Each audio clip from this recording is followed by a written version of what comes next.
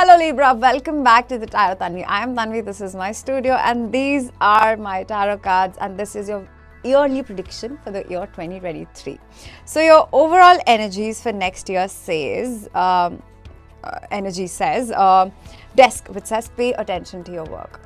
So I feel like your overall theme for 2023 will be work. So yeah, so that's the song that I heard in my head. So I feel your work is going to be a center focus, which is really important for you, Libra. Then your lucky months are August and April. You know, with April and this card, I feel like this entire year could be like you coming out and blossoming in your work life. So yeah, so you'll be just very happy in terms of your work. So the first quarter of your next year, which is January, February and March, we have the Two of Cups. Which is very contrasting to what we got. So though your focus is more on work, I feel like the first 3 months you'll be very grateful for the relationships that you have in your life, Libra.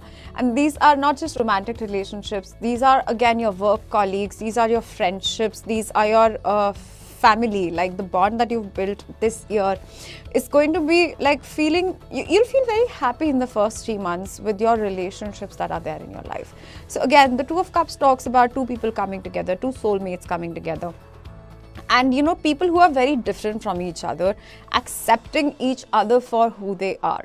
So you'll realize that, you know, relationships take compromise and balance, and that's your quality, Libra, to bring balance into situations. Okay, so for the next second quarter, which is April, May and June, we have Two of Swords, which is another two, which also talks about balance and or talks about love and communication, because we have swords. So again, you are also like air element, Libra, and swords is a card of air element as well. So, and 2 is also like sort of your number because it talks about balance. So Libra, I feel like the next 3 months, so, or the second quarter, that is April, May and June, are going to be about you bringing balance again in your work situation. I feel like this second quarter is when you will really focus on your work. Like it's like Two of Swords can sometimes be like, you know, you trusting your gut and intuition and just jumping into whatever life is throwing at you. Whatever problems you're facing, you are just facing them head on.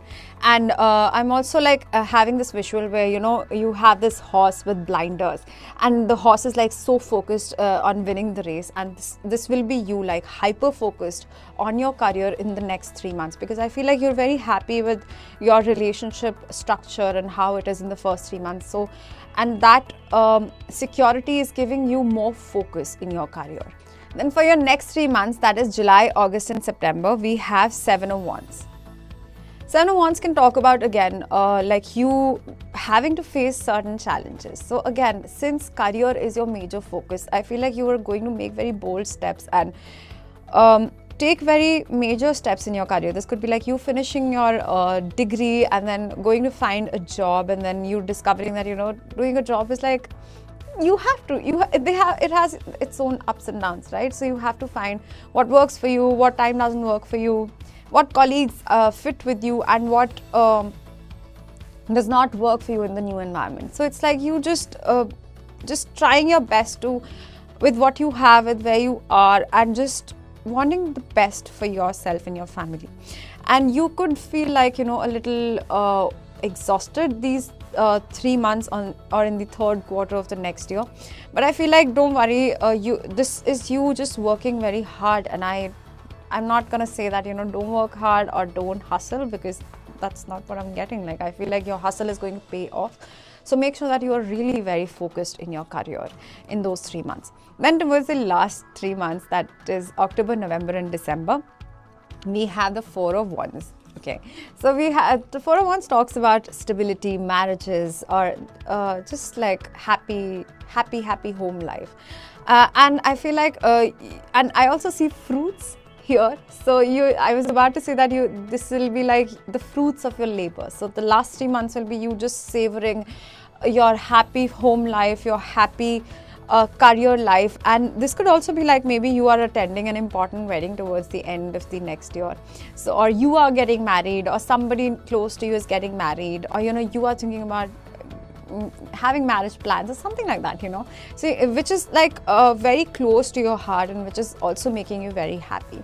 So yeah, so that's all that I have for you for the next year, Libra. I hope that this was helpful in some way and it made some sense, and I'm going to see you again next time. Please don't forget to check out your sun, moon and rising signs as well. And yes, bye bye, take care.